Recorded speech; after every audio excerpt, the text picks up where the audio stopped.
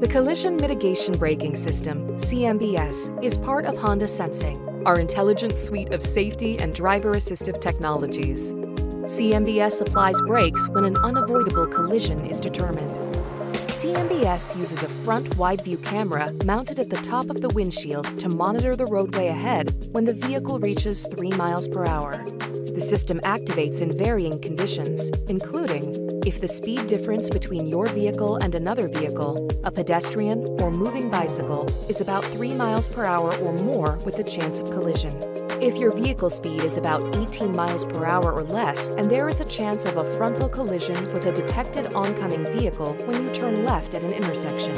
If your vehicle speed is about 62 miles per hour or less and the system determines there is a chance of a collision with a stationary or oncoming vehicle, a pedestrian, or moving bicycle detected in front of you.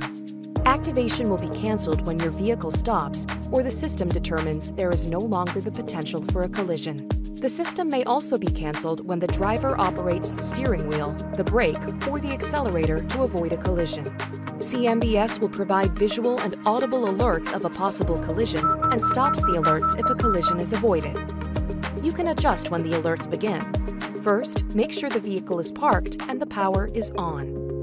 Press the Home button on the touchscreen. Touch Vehicle Settings. Select Driver Assist System Setup.